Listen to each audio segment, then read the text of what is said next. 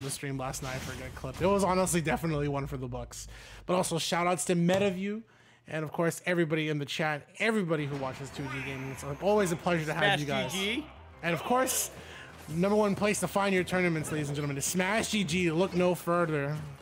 Tournaments of all kinds on the web, smash.gg. You can find a tournament literally for anything. Really, for anything. Yeah, it's crazy, man. Competitive speedrunning to old fighting games you would never think had a scene. But hey, man, Smash GG is here to help you find it. And honestly, with a great website and the pickup from Microsoft has definitely proven that it is a great platform and there is more to come. I mean, it makes sense. There's so much data on that website. So, I mean, like, I could totally see the reason why that Microsoft would also buy into that. Not just to help support esports, but, again, the treasure trove of data that's on that website. Oh, yeah. But, okay, here we go. Getting into game one here, grand finals. Raph sitting on the winner's side. Spiro coming through losers. It all comes down to this. Yeah. Honestly, this is pretty much Raph can take it in one set. You know, washes his hands, GG's. We'll see you, what, maybe next week, who knows. Well, but for Spiro, you know he's looking for that reset, and we'll see how he can build it up. I mean, slowly, Raph is 97, only a few percent separating the two. That's going to be a forward throw for the stage control here. The auto reticle force is a low recovery, and the up smash will stop the neutral get up. What a play from Spiro, just being able to read Raph from the ledge that way. Yeah, Spiro definitely out here making some noise, wanting some revenge from that winner's finals. I mean, right now, they're definitely making it work, but they can't rest easy. Now, the one thing that we do need to take into consideration here is, yes, Raph did win the winner's finals 2-0. But, oh, there we go, forward smash to close it out. But one of the problems, the main problems we saw, is that too often Spiro was living to like 170 on some stocks. It's definitely something that cannot be happening if Raph wants to try, you know, clean this up 2-0, GG's in a handshake. Right, he has to look at how Spiro plays, not only from winner's side, but from loser's side, because like you said, right, Spiro's the one pretty much having the hands on him. If Raph is anything of a good player, which he is, he'll be able to kind of read in Spiro. And slowly, I mean, Spiro is kind of bringing things back here. 82 per Raph finally finds an opportunity to be a little bit of aggressive with these up airs and brings it up pretty much almost close enough to take the stock here with that forward air. All right, oh, looking for that forward smash, okay. Forward throw, just gonna put him off stage. But Spiro will find their way back. More damage, forward air, not gonna close up the stock. Great DI from Spiro. And even if it doesn't take the stock, it just sends you further off to the stage, which gives Sonic just better ways to find ways to edge guard you. Double forwarder here. Oh no, this is looking tough for Spiro here. Once again, using that forward tilt, just knowing the range and how fast it is. Forward out of shield. Oh, Raph was looking for the stock as soon as possible, man. He wanted it yesterday. Yeah, the flurry of forward airs from Raph, definitely trying to close this game out, or at least this stock out, excuse me. We got 2 stocks left. But 159, this is the part of that problem coming up again, that Sonic's, excuse me, Raph is not doing a good Raph is not doing a good enough job of closing out these stocks early, allowing Spiro to live way too long. Raph, if you're watching this VOD, we're sorry, man. It's not our fault. Dude, I'm so sorry. I'm so sorry, Raph. You don't deserve this. He doesn't deserve it. But you know what, man? He deserves a lot of more W's, and we'll see if Spiro will even give him the chance. If that down tilt was able to take the stock here, and Raph looking for an opportunity here. 166 on Spiro, looking to just take anything from the stock here. Even using the up B to just trying to see if it was going to get Spiro off the stage. All right, here we are, man. Again, 176% on this second stock from Spiro. And looking like they might end up taking this game. Oh, the homing attack. Gonna send them way across the stage. 195. Raph, please close the stock out. Come on. Yeah, he's 195 here. Raph just cannot find a pick here. This will probably be an up back throw. Yeah, I'll do it. Yeah. I was gonna say, I know. Yeah, I was gonna say Sonic also has up throw, but I know that's have very, very high percents. And back throw is just pretty much given. If you don't have a, not a kill throw, if you just do not have a throw that kills your opponent at 200%, at least one throw, you're a bad character. Honestly, yeah, that's what makes some characters pretty meta, man. Just having down throw. I remember in Smash 4, it was about having down throw combos and kill throws. In Ultimate, that's kind of almost the same here, but you just want to have more consistent kill throws and some pretty strong down throw follow-ups you can lead into. Or I do want to. Whoa, unfortunate. Got the explosive flame, but at what cost? Dropping game 1. I do want to point out that obviously, if you don't have a kill there, doesn't mean you're a bad character. I'm aware that characters like Sephiroth and Cloud exist, and leave me alone.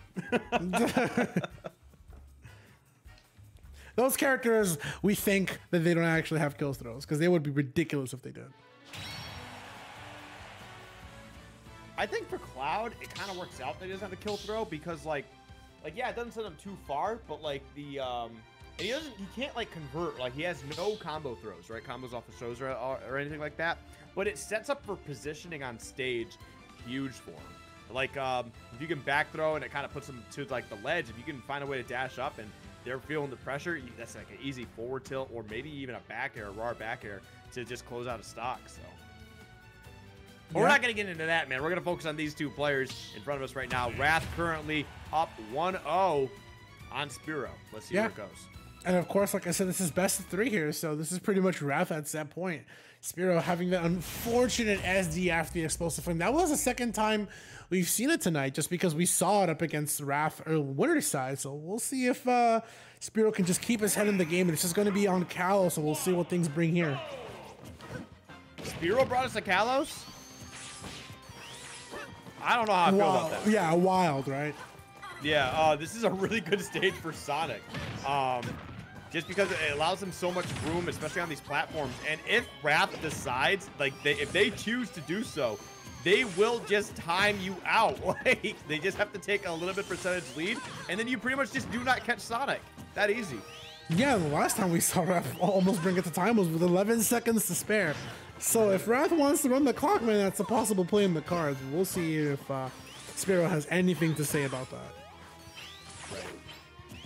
Man, this movement from Wrath, wow, just continuing to put down this pressure, and as soon as like the pressure can't like continuously just be put down, actually just backs off a little bit, where Spiro just tries to find something, and then all of a sudden another homing attack just comes flying out. Nice. Changing it up to up air here, no back air. It's giving Spiro a little bit of time to level neutral air. Okay. Ooh. All right. Yeah, Spiro's definitely trying to find an answer here. This back air, obviously these back airs closed out 3 stocks in that game 3 against Ling Ling, but the back air whipping every single time so far against Wrath. Yeah, and you know that Wrath is slowly kind of playing this a little bit safer as compared to the last game, just going for things like back air, forward, out of spin dash, just to pretty much respect Palutena, but able to dodge the explosive flame, but only falls into the arms of an angel against that up air. Go, continuing to put on some damage here. Not going to find the second up air, but will at least get 13% on the second stock. Another grab. Only a down throw. I won't find anything else out of that. Again.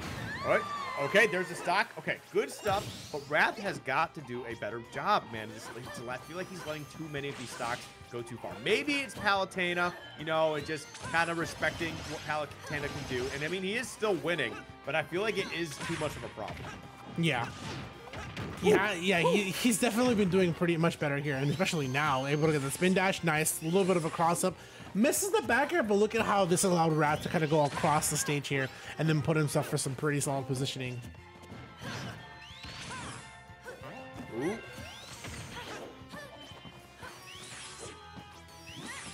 Okay, Wrath, you can tell he's taking his time. You know, he knows when you want to. It's not about.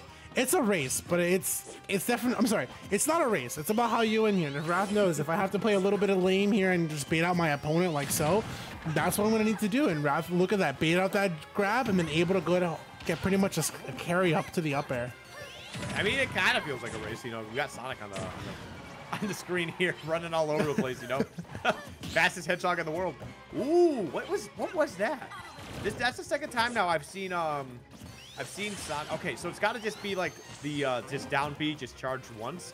But there's been a couple times now. Ooh, big old backer gonna close out the second stock. 1 stock away from taking the set, the tournament, everything. And I'm what, $200? Yeah. You know, I'm telling you, man, this kid is a fiend. He has been a Wi-Fi warrior. He's not afraid to be out there and be one of the best Sonic mains out there.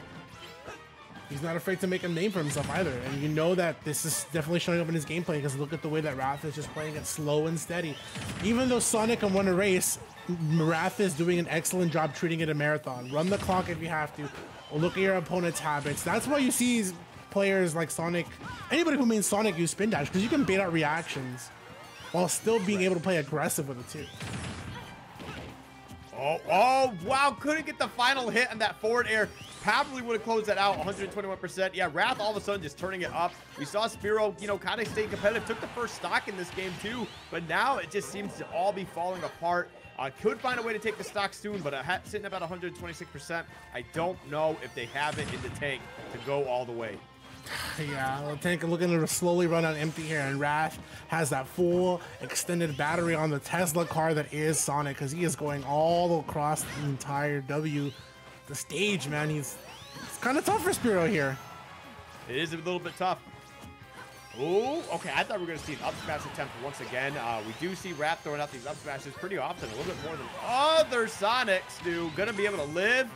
Great homing attack, actually. Probably would have fallen right into the explosive aim otherwise. Ooh, jeez. Speaking of great, speaking of great explosive flame, like look at Wrath on the DI, just able to survive at that high percent. Spiro at 152. Spiro's gonna do anything. That's it. Never mind.